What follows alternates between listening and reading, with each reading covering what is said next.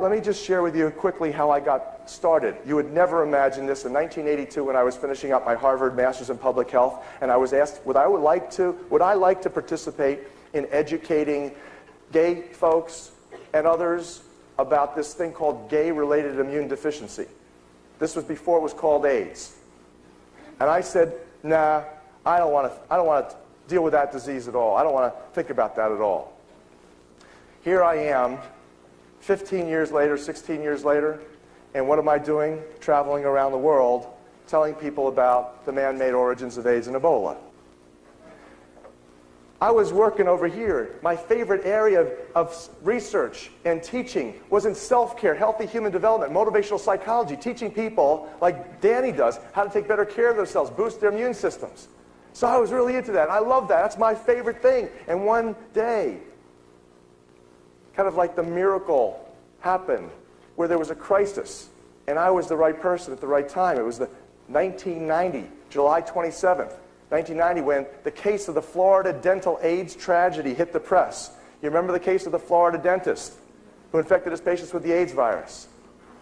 And 3 years, at that time, I was serving as the world's leading dental and medical catalog supply company's chief professional advisor.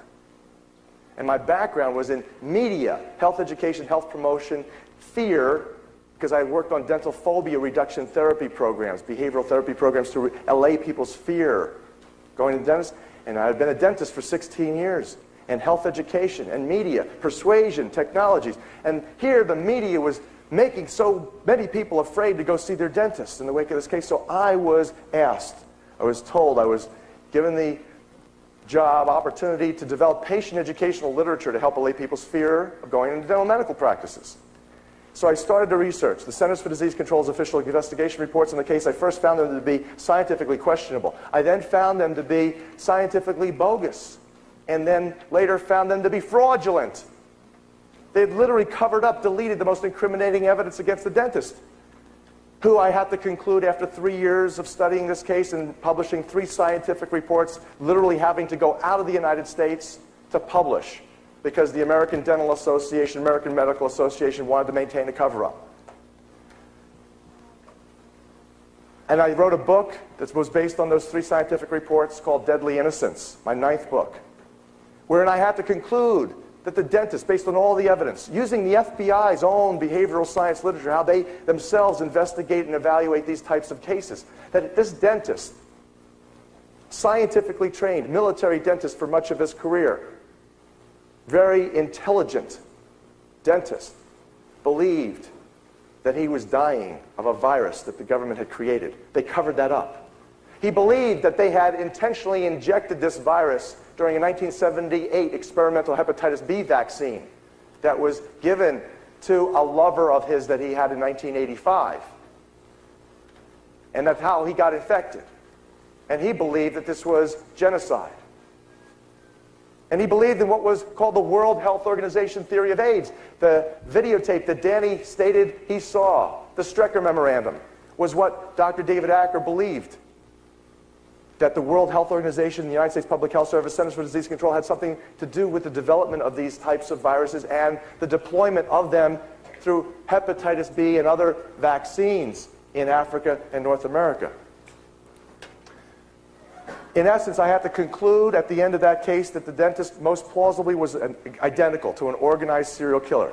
He maintained a classic organized serial killer personality. You know, like the Unabomber? These people, they all, according to the FBI, kill for the sake of power, control, and revenge. Revenge being the major theme. And the principal issue, his principal vendetta, was screaming loud and clear in the legal testimonies. It was against the federal government. In essence, I concluded that he created a crime. He did what all organized serial killers love to do. They manipulate the authorities into catch-22s. The Unabomber, he publishes his manifesto in the New York Times, Washington Post, says, here's what I believe, you try to get me. David Acker, the Florida dentist, was virtually identical to this. In essence, he created a crime, a mystery that could not be solved without implicating the government. Because if they told the truth, if they said he was an organized serial killer, then the whole world would want to know motive. And the motive was screaming loud and clear in the legal testimony, which they buried. So, There was one document, however, that came along with that videotape called the Strecker Memorandum that Strecker sent to David Acker.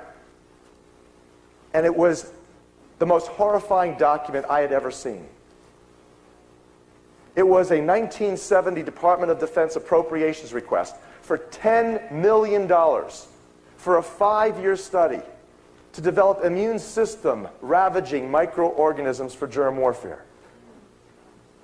And it said right in this document that the National Academy of Sciences, National Research Council, the most esteemed of all health science agencies in America, not only informed the Department of Defense that, quote, over the next 5 to 10 years it will be possible to make a new infective microorganism that could differ in certain important aspects from any known disease-causing microorganism. And most important of these is that it would be refractory to the immunologic and therapeutic processes upon which we depend to maintain our relative freedom from infectious diseases. End quote. And they not only told the Department of Defense that, this esteemed health science agency, that it would cost them $2 million a year over 5 years to do it, but that they would help them to do it. So I believed our government at the time was not particularly trustworthy, but you know, I could not imagine that this document was legitimate. I lived in denial, like most people, most Americans, most people worldwide are living in denial today because they are so brainwashed, they are brain dead. I lived in denial just like that. I said, okay, I've heard some weird things, but here I'm looking at this, and it looks legitimate. So what do? All I know now is I've got the World Health Organization theory, and I've got this document. I know perhaps maybe if this document is legitimate, and indeed it was. In fact, what they were looking for specifically was in the congressional record. This was in the congressional record. They were looking for a, quote, super germ, end quote. That word was in the congressional record. That could wipe out the human being's immune system, the defense system against infectious diseases, leaving us, human beings, susceptible to the opportunistic infections like tuberculosis, like candidiasis, like yeast infections, like pneumonia, and like cancers. So this is what they're looking at. So ultimately, what did I do? I went back to Harvard's Countway Medical Library, where I did most of my postdoctoral research. And I go to the World Health Organization Chronicle files, and where do I begin? I start in 1965. Why? I figure, well, if the money maybe kicked in 1970, let me go 5 years before that and 5 years after that. And so I start by pulling World Health Organization Chronicle, their monthly journal, off the shelves, and I begin to read. What are they involved in? And I was surprised, as a public health professional who, over the previous 5 years, had 4 times presented scientific papers at the American Dental Public Health Association meeting, I knew very little about the World Health Organization. Astonishing. I found out that this was like the godfather to the pharmaceutical industry. That they create the standards upon which the pharmaceuticals and the drugs, including the vaccines, are based. And they largely, I learned, help to determine which drugs remain legal and which ones would be illegal. It took me a while before I learned that this organization was largely controlled by the Rockefellers. But you see, by 1965, they had already had about 5 to 7 years under their belt in what was called the Virus Cancer Research Network. They were developing a cancer virus research network. And that by 1970, they reported that they had isolated well over 70,000 different strains of viruses. And when they said, quote, isolated, unquote, it took me another few weeks and months before I learned that what they really meant to say was mutated, recombined, hybridized isolates. And that by 1970, they reported having distributed these 70,000 different strains of viruses to well over 500 research laboratories throughout the world. And among their principal distributors of these viruses was none other than the National Cancer Institute in Bethesda and the Centers for Disease Control in Atlanta. And you see, when I saw that it was the National Cancer Institute in Bethesda, a red flag came up for me. If you folks want to dim the light or turn this light off, just if that's not too much of a problem, just for a couple minutes while I talk about a little bit of the slides. You see, this is the home of the infamous Dr. Robert Gallo, who allegedly discovered the AIDS virus in 1984. You remember this? This was what prompted the French-American AIDS fracas. It was turned out that within weeks of Dr. Robert Gallo and Margaret Heckler announcing Dr. Gallo's find, a feather in the cap of American medicine, doctor at the National Cancer Institute, Dr. Robert Gallo, discovered the cause of AIDS. It's a virus. Then the United States patented everything having to do with AIDS virus research and testing. And then France ended up suing the United States when shortly thereafter was determined that Gallo stole Luc Montagnier's virus from France, and France ended up suing the United States. It was resolved about a couple years ago when, around the same time, President Clinton pardoned Robert Gallo for scientific misconduct. On another unrelated matter, whenever does a president of the United States pardon a health scientist? That's a little weird. But it happened to be the 4th time in 3 decades that Dr. Robert Gallo had been investigated for scientific misconduct and or fraud and had escaped, gotten off. So I immediately began to suspect Dr. Robert Gallo. I said, well, maybe I should go see what Robert Gallo was doing between 1965 and 1975. And so I go back and I look up Gallo in Index Medicus, Harvard's Countway Medical Library. And what you see here is one of 6 pages. It's called the Scientific Literature Review that I've reprinted in the book Emerging Viruses, AIDS, and Ebola, where there was nothing in 65 that Gallo published. There was nothing in 66. 67, there were 2 publications. 68, there were 4. 69, there were 2. 70, there were 3. And 71, there were 8. Aha, just a coincidence, you see, that as the money kicked in for the Department of Defense, Robert Gallo's laboratory output more than doubled. Coincidence? Maybe, maybe not. And I began to read. And what were these people writing? Well, they were studying things that are very suspicious indeed. Here, this is from the journal Nature. By the way, because of what I am telling you, you also know to be so unbelievable. The concept that the United States government had something to do with the development of immune system ravaging viruses, AIDS virus, Ebola virus, that most people can't believe this? See, as a behavioral scientist, as a behavioral science expert, I knew most human beings who evolved, who developed because of loving parents who instilled ethics and morals and values could not conceive of this level of evil, that they would never believe it. If you leave here today, I guarantee you, 9 out of 10 people that you speak and you tell them about this, you will see a window shade of disbelief come across their eyes, and you know you're no longer talking to a human being with ears. And so, knowing that ahead of time, as a behavioral science expert, I said, I got to reprint the most incriminating documents so that it is totally there. It is no question. And so, this is one of numerous documents that you see reprinted in the book, Emerging Viruses, AIDS, and Ebola, where this is from the journal Nature, 1970. And you see Robert C. Gallo from the National Cancer Institute. You see Robert C. Ting from Bionetics Research Labs, Bethesda, Maryland. And it turned out that about 1/3 of what Dr. Robert Gallo published, he published with Bionetics researchers. Have you ever heard of Litton Industries, folks? You know, Litton has Litton. They have microwave ovens. A lot of people know them from their microwave ovens. But besides microwave ovens, they're a highly diversified company. They're heavily involved. Interestingly enough, they are among always the leading military weapons contractors for the world. And they had a subsidiary, a medical subsidiary called Litton Bionetics Research Labs, which was a documented biological weapons contractor. And you see that Dr. Robert Gallo, about 1/3 of 25% to 30% of what he published, co-authored with these people. Now here what they're studying, without getting too technical, is an enzyme called reverse transcriptase. It's actually, the technical name is RNA-dependent DNA polymerase of human acute leukemic cells. That is a unique enzyme called reverse transcriptase. It calls for life to operate in reverse, this enzyme does. What in God's universe calls for life to operate in reverse? Something satanic, in my opinion, don't you think?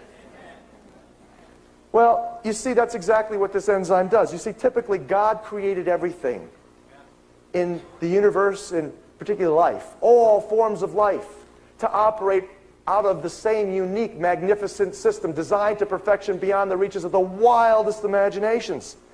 And it's all based, He created this thing called DNA, the blueprint of life, the code.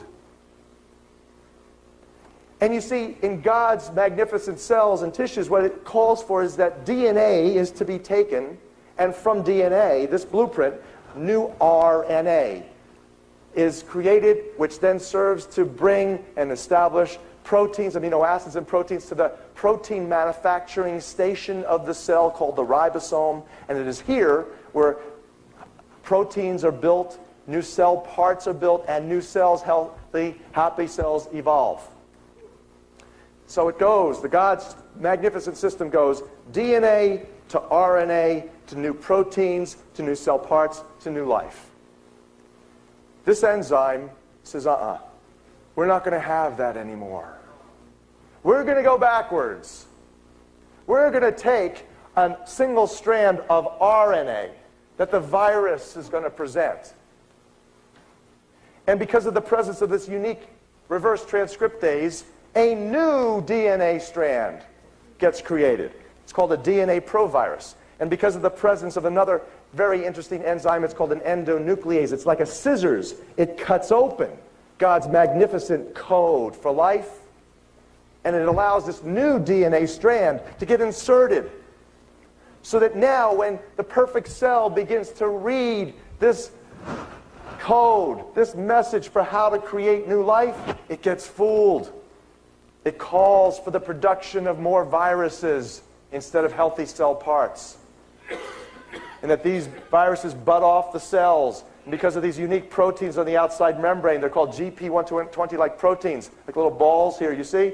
Through lock and key fashion, they seek out other cells, CD4 helper cells, T lymphocytes, the quarterbacks of the immune system. And they attach to these and they continue this process. Now, this is being done by Robert Gallo and his associates from Bionetics Research, and they're studying this in human acute, that's quick-acting leukemia cells. This is in 1970, folks. This is 14 years before this man allegedly discovered the first AIDS virus. This is the enzyme that makes the AIDS virus tick. This is also the enzyme that makes the leukemia virus work. And this is 9 years before this man allegedly discovered the first leukemia virus, HTLV1. And, as I said, his co-authors from Lytton Bionetics just happened to be 6th on the list of major Army biological weapons contractors at that time. This is directly from the United States Congressional Record. And as you see also, for those sitting in front, and highlighted in yellow, is the New York University Medical Center. Remember that. I'm going to come back to that. There will be a quiz at the end of this program.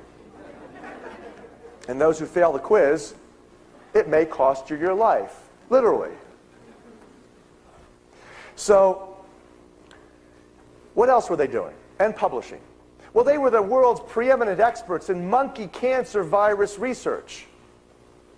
And what they were doing in not only monkeys, but primates, man as well, was they were taking these viruses that they knew would cause cancer. For example, they took woolly monkey viruses and rhesus monkey viruses, including this thing called SV40, simian virus 40. It was the 40th monkey virus ever discovered. And you see, this virus was discovered by a really wonderful human being, a wonderful woman by the name of Bernice Eddy. She found it in the Salk and Sabin polio vaccines. Late 50s, early 60s. She inoculated this vaccine containing SV40 into virtually every animal, and the animals started to die. She inoculated a dozen monkeys with these. All monkeys keeled over, paralyzed or dead. She took photographs. She presented the photographs to the National Institute of Health director, who confiscated the photos and then proceeded to demote and defund this woman. Took her 10 years before she struggled in a crusade to get to Congress. And in front of Congress, she said to the congressman, 1972, she says, if you continue to allow these contaminated vaccines to go out, I guarantee you over the next 20 years, you will have epidemics of cancer unlike the world has ever seen. It's come to pass, hasn't it? They didn't listen to her. But you see that this particular virus, I want you to know a horrifying reality for your health and for your children's lives, that this particular virus, to this very day, contaminates the oral polio vaccine that we are allegedly by law required to give our children. In fact, your FDA has to turn a blind eye to as many as 100 simian monkey virus contaminants per dose that we are allegedly by law required to give our kids. And you know why they don't tell you?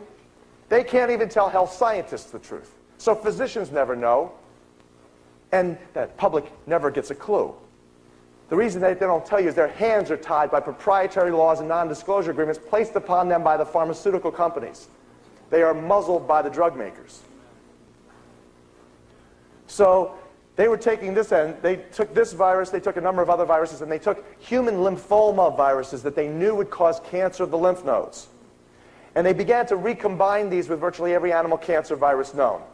Their favorite ones to work with was the feline leukemia virus RNA. This caused a whole laundry list of symptoms virtually identical to what AIDS patients suffer from. By the way, if you're a cat lover out there and you've lost cats to feline leukemia, sorry to tell you that the experts at the time said also, feline leukemia is man-made. They were recombining cat and human viruses, and they were doing all sorts of bizarre things. Their other favorite one to take was chicken leukemia sarcoma virus RNA. That caused wasting, immunosuppression, and death. And so you see, when they were around here with this mutant hybrid, in order to get this to jump species into humans, it still needed another major mutation. To get it to jump species readily, they reported culturing it in human white blood cells in some studies and human fetal tissue cells in culture in other studies, so that it would adapt. It would develop those unique proteins on the outside membrane called GP120-like proteins, so that it could attach to the human cells, be carried across the cell membranes, enter the gene of the cell, and then do virtually everything that the AIDS virus does. Now, they not only reported that, they reported where they presented that work. Some of it was reported in Mol, Belgium in 1970 in front of NATO military scientists. So when I had the great fortune and privilege, blessing of becoming the first investigator in the history of the esteemed International AIDS Conference on July 10th of last year, to present and defend during a scientific session a paper stating that these viruses, HIV and its relatives, are undoubtedly man-made laboratory creations. You didn't hear about that, did you? No. Interestingly enough, we had put out press releases, we put out copies of the paper, we had invitations to all of the media, all the Canadian media, all the American media. The Canadian media showed up en masse. I made it on every news radio station in Canada, every wire service in Canada, every newspaper, including the conservative Globe and Mail, carried at least short stories, some feature articles. CBC, Canadian television, filmed me, but they never showed it. But you know what? No one from the United States news media came. So if you think today that the American news media is not largely controlled, I think it's time that you have your brain examined. Right. So, but anyway, I had the privilege of presenting this research in front of some of the world's leading epidemiologists and AIDS experts and virologists who came to my presentation, many of them. And so they were arguing with me. Some of them said, well, so what, Dr. Horowitz? So were working on reverse transcriptase at that time. That doesn't mean anything. I said, okay, I can appreciate that. And then I showed them the congressional record, and they said, oh, that is interesting that they're 6th on the list of major Army biological weapons contractors. And I showed them the other material that I just showed you about combining monkey viruses and cat, and they said, oh, that is very strange. How do we know you're not telling us falsehoods? How do we know you're not making this up? I said, well, if you truly are interested, you can look up my references, which I have both in the book and in this paper. You can look it up for yourselves. And I said, but I might save you the time. And I then handed them a government document which explains exactly what I'm about to show you here. And I said, you read this, and then answer me this question, whether or not you think this might be risky to humanity. And I'll ask you the same question, and you see how you vote. Here's what they're doing. Besides biological weapons contractors, they are also working under the cover of National Cancer Institute research. They're also investigating whether viruses cause cancer in humans. They weren't sure, or at least they said that they weren't sure. I suspect now they were pretty sure. They also wanted to study whether vaccines could prevent viral-induced cancers. And here, in this particular study, they were looking at whether they could diagnose these viruses in the human tissues early in order to prevent them. You know, like breast screenings or pap screenings, pap smears, where if you identify a problem early enough, you can perhaps save a life. Hey, we can't fault these folks for doing that type of research. But here, the question is, do you think this type of research is risky? To begin, to develop an alternative approach for the detection of possible human leukemia viruses. They begin with a mouse sarcoma virus that caused sarcoma cancers in mice. And they recombined it with a mouse leukemia virus to create a mouse leukemia sarcoma virus hybrid that they then inoculated into healthy cats to get it to jump species from mouse to cat. Now they had a mouse leukemia sarcoma virus that was infectious for cats, which they then inoculated into a cat suffering from feline leukemia, cat leukemia. And you know what? Success! It worked, they reported. Next step, they report, take the same mutant hybrid, culture it through human embryonic cells, and then get it to jump species, therefore, to humans, and then try it on a human being suffering with leukemia. Now, how many of you, raise your hands if you think that this might be risky to the human race? Raise your hands. Okay, well, we got 100% in that question. I want you to know that although most of you represent a lay audience, there's some health professionals, health scientists perhaps here, but I want you to know that you concur with some of the world's leading AIDS epidemiologists, virologists, and cancer virus experts, who, when I showed them this and they read this, many of them, most of them, shook their heads. Some of them said, this is extremely risky. Some of them said, I can't believe they were doing this. This is mad. So this is what they were doing. Now, this was my thesis. I presented it. And one of the smoking guns in the book, Emerging Viruses, AIDS, and Ebola, was that the specific cancer virus immune suppression complex that these people spent most of their time and money studying during the highly funded and mostly secret special virus cancer program. Those of you who have been in the military know the word special means. It means covert, secret, virus cancer program. What they were studying mostly was the immune suppression, leukemia, lymphoma, sarcoma, cancer complex that never existed on planet Earth in human beings before 1978 with the outbreak of the first AIDS cases in New York and simultaneously Central Africa. So that is one of numerous smoking guns that we have. But, you know, when I presented this work, I had a story to tell you. Kind of a very fascinating story, a little bit disturbing. You've heard of Gulf War syndrome, haven't you? It overlaps Gulf War syndrome. I was in town doing radio interviews, as I said, in Canada. And there was a documentary film crew filming a vaccine documentary that asked if they could film my interview with Fanny Kiefer, one of Vancouver's leading talk show hosts. And I said, sure, be happy, come on. So they filmed me. At the end of the interview, the producer came up to me and said, Dr. Horowitz, did you know that Dr. Robert Gallo is in town this week? I said, no, I didn't know that. She says, yes, indeed. He's giving a public forum, public presentation, wherein the audience is invited to ask questions. Would you like to come and ask Dr. Gallo a question? So, you know, of course, those little horns pierced my scalp, you see. And so the next night, in front of about 300 Canadians, the Canadian press, and a documentary film crew, I asked Dr. Gallo the following question. I said, Dr. Gallo, are you at all concerned that your early research using monkey viruses like SV40 and others, and recombining these with things like feline leukemia virus RNA and chicken leukemia sarcoma virus RNA might have given rise to the AIDS virus or AIDS virus relatives that might have contaminated chimpanzees and rhesus monkeys shipped by your colleagues from Lytton Bionetics to the vaccine manufacturers at Merck Sharp and Dohme. He got angry. He got really angry. First of all, he denied doing it. He says, oh, you know what you're talking about. We never did anything. I had a microphone like this. I said, excuse me, Dr. Gallo, I could cite your papers. He says, well, if you could cite my papers, then you got a paper I don't know about. You go right ahead. I said, okay. Adamson, Herrera, Gallo et al. Proceedings of the National Academy of Sciences, 1970. In fact, Dr. Gallo, you might recall presenting this paper orally in front of NATO military scientists in Mol, Belgium.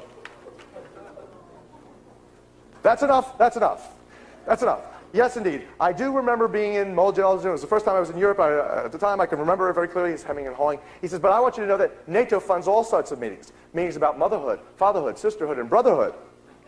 And we were never really doing that type of research. I said, excuse me, Dr. Gallo, how about the Sarin, Gallo et al., where you published in Nature New Biology, recombining these different types of viruses to study the unique immune suppression, leukemia, lymphoma, sarcoma complex models?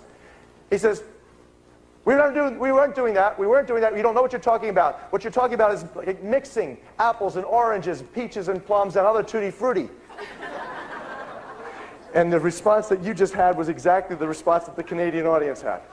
So, and he says that you, young man, should go back and get a grade 101 level of biological science training, high school level. And with that, the Canadian audience applauded, and I sat down. Well, a couple minutes later, of course, Gallo apologized to the audience. He said he had a low-grade fever that day. He wasn't feeling well, which is a standard public relations ploy when you lose your cool big time.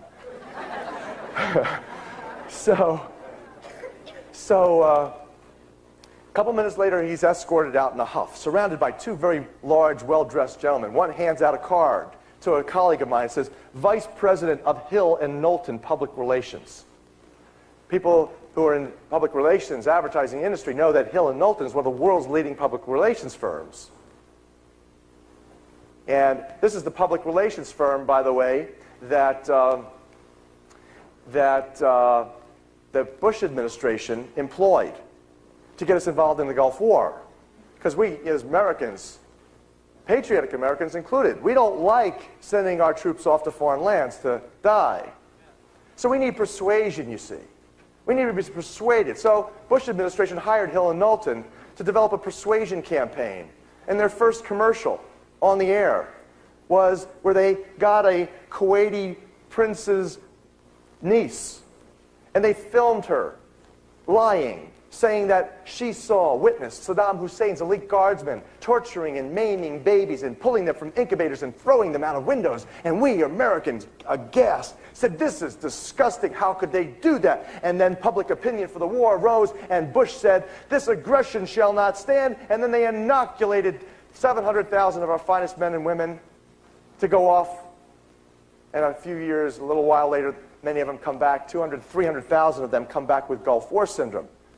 Approximately 20,000, 30,000 perhaps already have died. Many of their children have been born without limbs. It's been spreading. And so you see that counterintelligence propaganda, and it was only found afterwards that Hill and Knowlton had lied, that this was a whole lie. It was a complete hoax. Never happened. But you see, counterintelligence propaganda like this runs with two basic techniques. One is the technique of giving you, let's say, 80% of the truth, peppered with 10 to 20% of lies or disinformation, or 10% to 20% that they leave out, that if you had that 10 to 20% of the most important facts, it would present a completely new picture of what the real story is. So, what's the 10 to 20% that they're not telling you here? Well, here's what they're not telling you. You see, first you have the Pentagon denying. Pentagon denying that they would be suffering from anything, these people. Then, when they couldn't deny it any longer, they said it's in their minds. It's post-war stress and fatigue.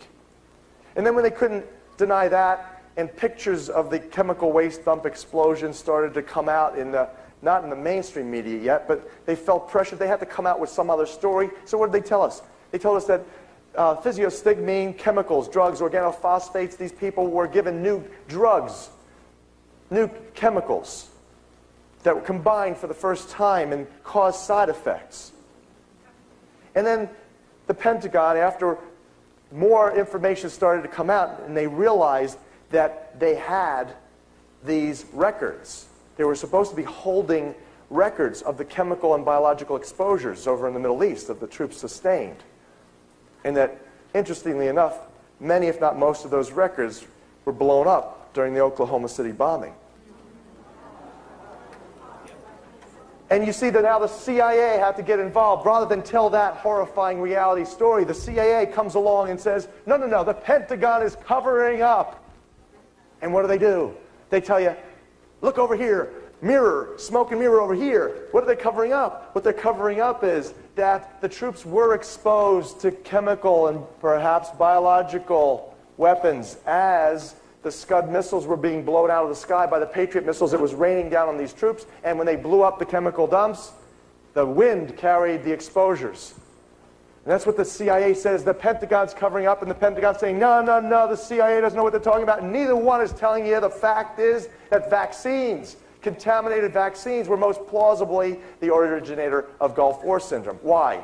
Because it's the only thing that explains why some people who went over to the Gulf War arena, who got exposed, didn't get Gulf War syndrome, whereas some people who didn't go over there got it. Here's what happens, you see. When you're given a contaminated vaccine lot, they create vaccine lots. Some lots are more contaminated than others. Some doses of the contaminated lots are more contaminated than others. So if you just happen to get a contaminated dose, then guess what happens to your immune system? Goes down. You weaken. You're susceptible to infectious diseases, susceptible to multiple drug-chemical interactions. Wreaks havoc on your body. This is what they're not telling you. Schwarzkopf had let it slip one day, a couple months back in Las Vegas. He finally came out and said it was vaccines, he believes, that initiated it, and he's right. But what they're not telling you is that vaccine, most of those vaccines, or at least many of those vaccines, were developed in by Tanox Biomedical Systems Corporation of Houston, Texas, co-owned by James Baker III, Secretary of State under George Bush. Major shareholder, George Bush. And that they tested that vaccine in Huntsville, Texas, in the Huntsville prison population. And the prisoners developed Gulf War syndrome long before the Gulf War. And because it's an infectious disease, partly, the prisoners gave it to the guards. And I was in Huntsville, Texas, about 4 or 5 months ago. And the guards brought it home and gave it to their spouses. And the spouses and the guards gave it to their children. And now they're spreading it to their healthcare professionals. And this you're not hearing a word about. So these are the people that lead Dr. Robert Gallo out. And as he gets out, somebody shortly thereafter hands him a flyer on the book Emerging Viruses, AIDS, and Ebola, wherein he sees the name, he recognizes the name, forward by W. John Martin, MD, PhD. And he recognizes that name, not only as one of the world's leading vaccine contamination analysts who worked at the FDA, top man in their Bureau of Biologics, in charge of testing human vaccines for contamination between 1976 and 1980. But he recognizes Martin also as the guy who rented a room in his house for many moons while he was living on the East Coast. And he recognizes the name because he had just been in Martin's lab a few weeks earlier, trying to find out what Martin was up to. Because Gallo, you see, of taxpayer money, was given $12.5 million new contract and a $50 million research laboratory affiliated with the University of Maryland called the Institute for Human Virology. So he recognizes also on the back of the flyer, in the back of the book, the name Garth Nicholson. as a colleague of his, a personal friend. Nicholson is the hero to Gulf War syndrome veterans. He's the guy who's been really at the forefront in telling the research community the truth, and as a result, he was pressured to leave his academic post at MD Anderson Cancer Research Center, where he was Gallo's counterpart, chief man in cancer virology and cancer studies. And they both worked intimately with the Special Virus Cancer Program researchers at Fort Detrick. And Nicholson wrote, "One cannot fail to grasp the explosive significance of this book and its main thesis, that biological weapons programs developed and field-tested immune system-destroying agents that now cannot be contained. A cogent, readable, and carefully documented book." So Gallo doesn't like that. He gets home. He calls Nicholson up. Now, I hear this secondhand from Nicholson. He says, "What the heck are you giving Horowitz, this loon, a good testimonial for his book?" Nicholson responds, "Bob, first of all, he's no loon. He's a Harvard grad. Second of all, have you read his book?" He says, "No." He says, "Bob, you better read his book." Here's his telephone number. So he gives him my telephone number. 3 minutes later, my phone rings. I pick up the phone. This is Gallo. My first thought was, I wonder what the world's leading AIDS virologist is doing, calling somebody that needs a grade 101 level of biological science training, high school level.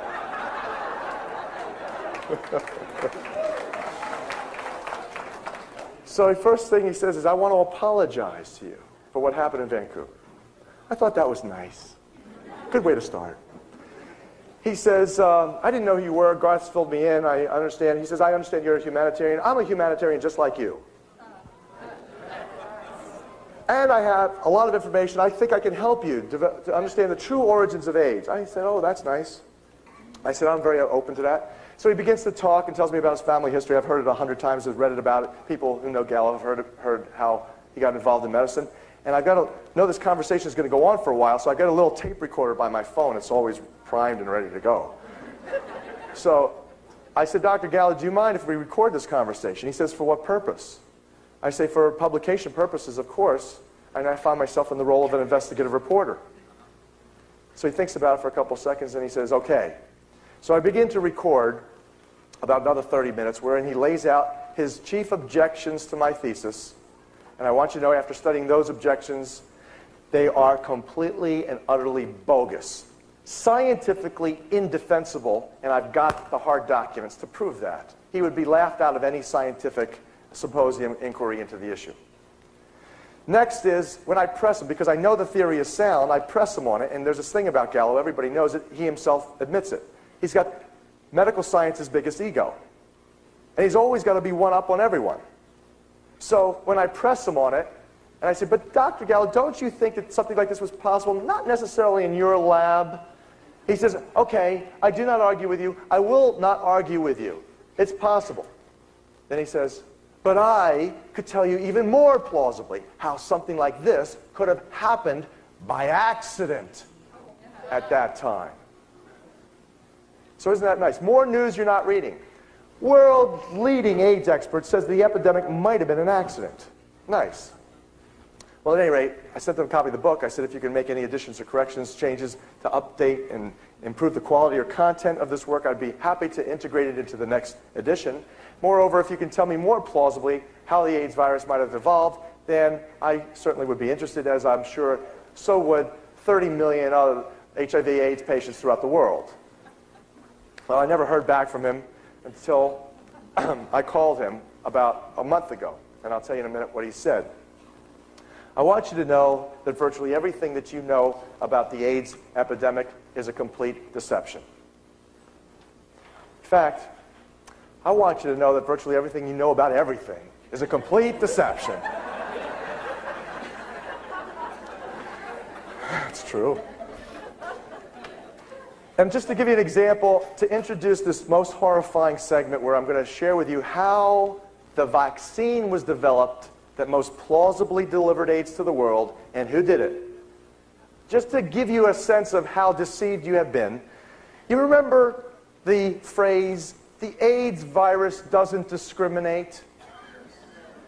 And the propaganda message is that you and I are to believe that white people get it as much as black people, that gay get it together as much as straight, that rich versus poor, people all over the world, Africans, same as other countries, Europeans. Well, remember a couple years ago they even said that white women aged 23 to 35 were the fastest growing risk group for HIV/AIDS infection. How many remember hearing that? That's wonderful CDC propaganda, a complete distortion of the data. They twist the data, deliver it as a political message, therefore it becomes bogus science. Garbage. This is what they do. They take it out of context. Now, just to present this point a little bit more clearly, I want you to know that the AIDS virus discriminates. I want you to know that the AIDS virus discriminates even in the high-risk populations. To prove my point, I'll take this from the American Journal of Public Health. This is one of thousands of studies that you can evaluate this information, the same information in.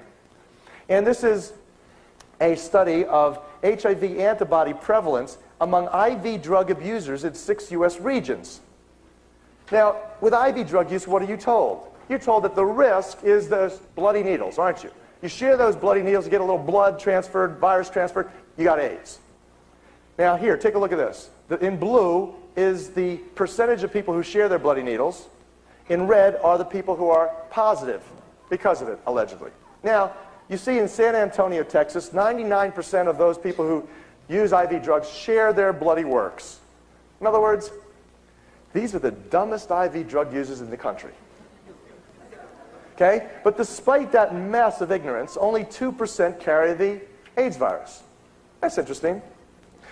You know, same level of ignorance almost in San Francisco, where it jumps up to 10%.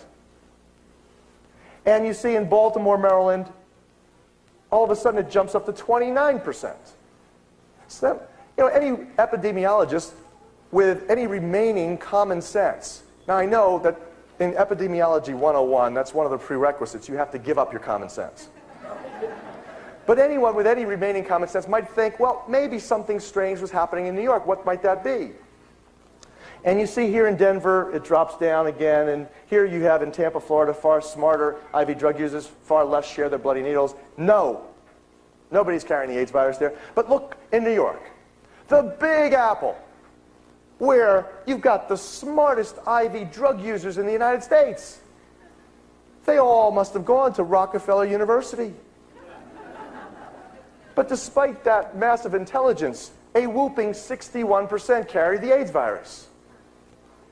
Now, anyone with any common sense would have to suggest, well, something strange might have been happening in New York. What was happening in New York? And particularly, what was happening in New York, let's say 4, 5, 6, 7, 8, 9, 10 years before the AIDS epidemic broke in '78 in New York City. Well, what was happening in New York?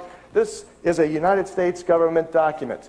You're looking at a document from the National Cancer Institute monograph of 1974. We're over in New York City. You see what a square, that square is over also Central Africa, Uganda. And that square, according to the legend here, is liver cancer virus research. Liver cancer virus research they're studying.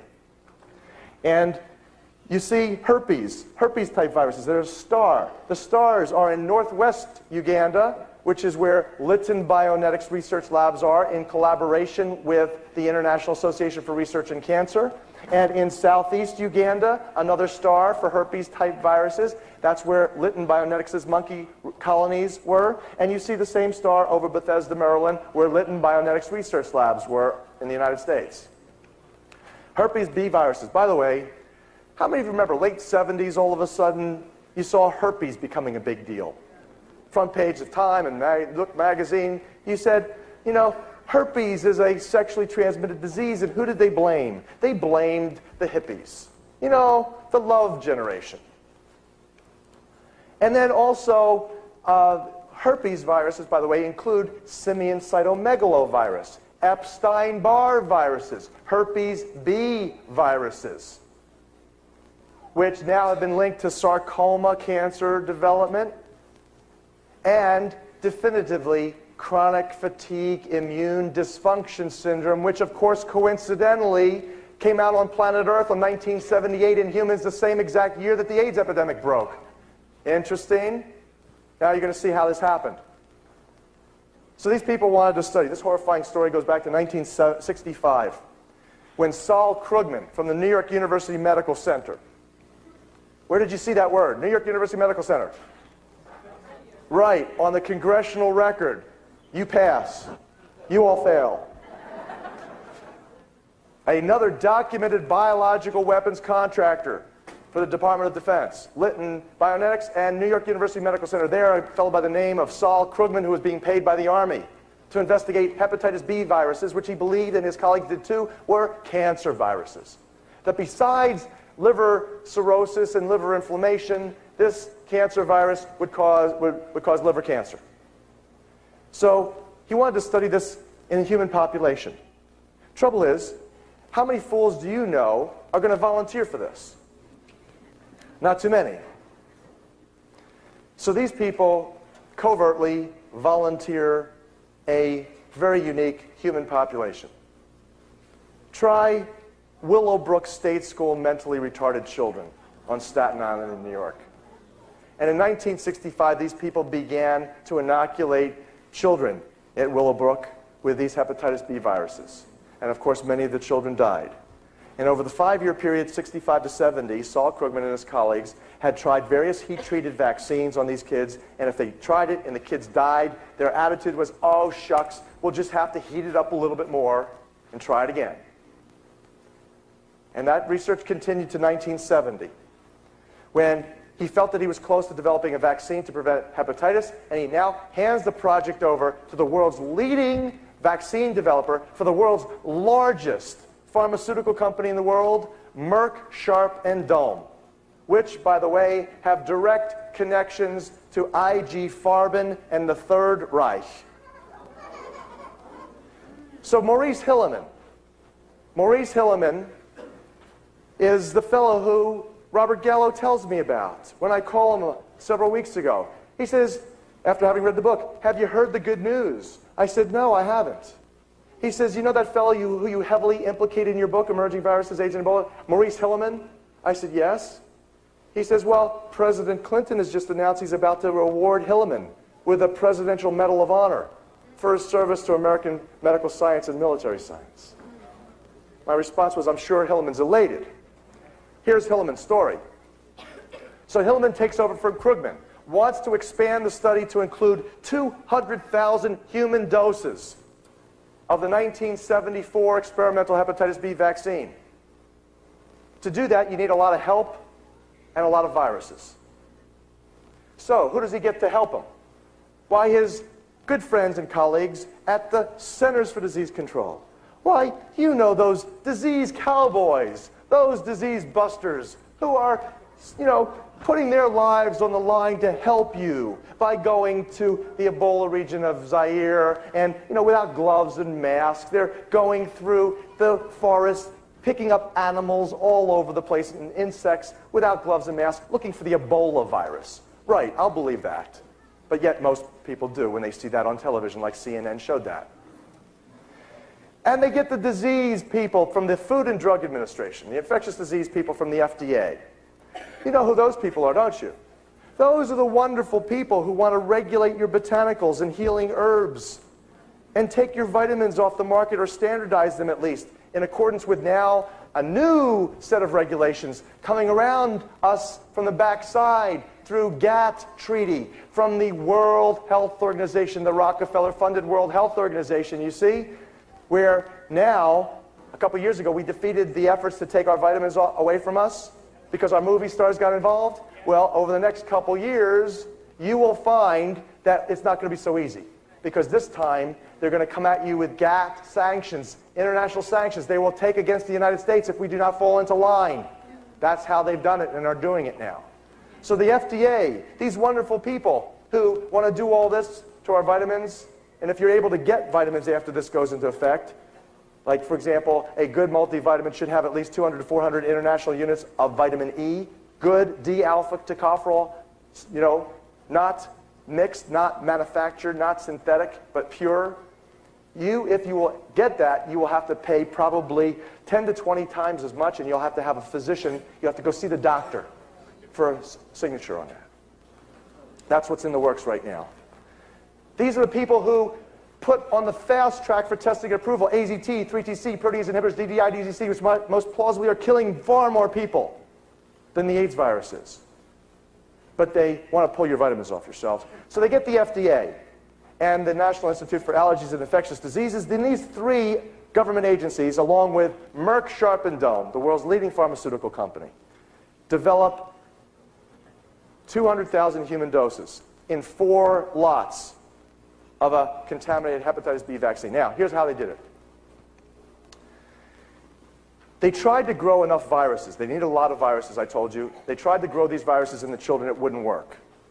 Oh, couldn't grow enough in the kids. They then tried to grow it in cell culture. Wouldn't grow there either. They needed something live to grow it in. So they ultimately selected rhesus monkeys and chimpanzees. Heavily contaminated rhesus monkeys and chimpanzees supplied by Lytton Bionetics researchers. How do I know that? Well, I've got their contract. Now, how do we know that they were contaminated? Well, these researchers themselves said that 70% of their caged laboratory animals were environmentally contaminated with hepatitis B viruses and a whole assortment of other viruses, which we know now included cytomegalo, Epstein-Barr, the herpes-type viruses, and another unique enzyme-associated virus, reverse transcriptase-associated virus, that unique enzyme that makes the AIDS virus tick, was in a virus also there in simian foamy retroviruses that were also contaminated in these animals. So here's how they made the vaccine now. They grew the hepatitis B viruses in these contaminated animals. When they had grown enough, they extracted the viruses out of them. Now, when you extract a live virus out of a live contaminated animal, all of the other viral contaminants come with it. And now they inoculated this entire viral mishmash, this mixture, into the children, into the gay men in New York City, and into the blacks in Central Africa, Eastern Zaire, and Northwest Uganda. Now, of course, many of these people died, but the ones that lived had developed antibodies. It was these people who lived, whose blood they took. And they shipped the blood to Merck Sharp & Dohme Laboratory, where they separated the serum from the whole cell fractions. And it was from that serum, that heavily contaminated serum. And also, to make it even worse, these people had 10 years previously received the Salk and Sabin vaccines, which were heavily contaminated with monkey viruses. So they were human incubation chambers, like at least 25% of this audience, with monkey viruses in their human bodies. And so they took their blood, and it was from this that they made the first 4 lots of 1974 experimental hepatitis B vaccine containing 200,000 human doses that they then inoculated, once again, in the different regions of the world, principally New York and Central Africa. Now this, what I've just told you, to make a long story short, I could spend an hour explaining it, literally is the only theory that has been advanced so far on the origin of AIDS that reconciles and integrates all of the scientific, documented, and confirmed facts. Now, why can I stand before you so clear and so sure of what I'm telling you is the gospel? Well, because I found the contracts. I found the contracts. You know how I found the contracts? God's grace. The story, real quick, I'll end it here. In fact, what you're looking at here is the contract under which numerous AIDS-like and Ebola-like viruses were developed. You see, then this is Robert C. Gallo, from the project officer from the National Cancer Institute. Here's Robert Ting. See, John Landon was director of Bionetics Research Labs, National Institute of Health contract number 712025. It was entitled The Investigation of Viral Carcinogenesis in Primates. That's cancer production through viral infection in monkeys and humans. And you look at the date that they started, those in the front can see, February 12, 1962. And you see how much they were paid was $2.153 million. Oh, there it is. It's upside down. Sorry about that. That fell out the other day. $2.153 million. That's what is on the contract summary report. $2.153 million. Now, that document reconciled the document that initiated my investigation. Because remember when we began, I said to you that it was the National Academy of Sciences, National Research Council in 1969, informed the Department of Defense that for $2 million a year over 5 years they could develop these immune system ravaging microorganisms for germ warfare. Remember I said that? Yeah. How was it, you might ask, that the National Academy of Sciences knew that it would take $2 million over 5 years, $2 million every year for 5 years to do this work? How did they know? They had, obviously, just done it. Now, this information God wants to come out. How do I know that for certain? Because it was only this way that I found these contracts. I thought I was done. You know how sometimes you think you're done and God thinks something else? So I thought I was done with this investigation. I'm on my way home. My wife and I and my little baby, we were a 2-year-old, Elena. We're on our way back from Florida, driving to New York, and what happens is that I call New York ahead of time. We were supposed to do a seminar. They canceled the seminar because they had painted the auditorium and they didn't want to intoxicate the audience. So they canceled the seminar, gave me 2 days down. We decided to go to University of North Carolina, Chapel Hill, Davis Library, and my wife and the baby could tittle around in the town. It was a beautiful spring day. The flowers, blossoms were coming out. And I would go to the library. So I go to the library to get 2 congressional records references. That's it. That's all I need, and I'm done, I figure.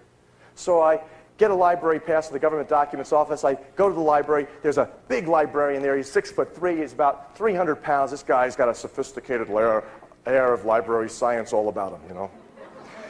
So I show him my pass. I said, I wonder if you could help me. Here's my references. I need to get these 2 congressional records. He says, follow me. So he darts off, and this guy's fast like a linebacker. And I'm following him, flying through a set of doorways, down a hall, down a flight of steps. I'm now 10 yards behind him, and all of a sudden I hear a voice that says, stop, as loud as though I'm speaking to you now. Stop, turn right.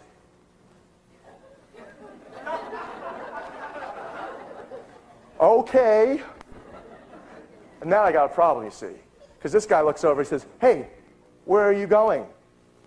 Don't mind me, I'm just going to have a look over here. His voice says, walk.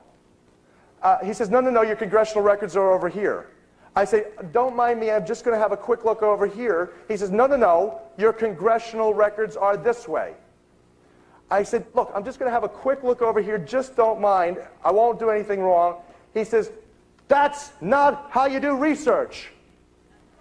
You get your citation and you look it up. I say, fine. I hear this voice say, just walk. I said, fine, thank you. I'm just going to have a quick look over here. I hear this voice say, walk. I'm walking. He says, okay. He gets frustrated. He says, okay, I'll go get your congressional records. So I'm walking. I'm following this voice. It says, walk, slow, stop. I stop. It says, turn left. It says, walk. I'm now walking down an aisle of about 60, 70 yards long, 8-foot-high stacks on both sides, hundreds of thousands of volumes on both sides. This voice says, walk. I'm walking. It says, slow. It says, slow. Stop. Look down, left, knee high. I look down, left, knee high. They're the words, special virus cancer program, project reports, 1971, pop into my face.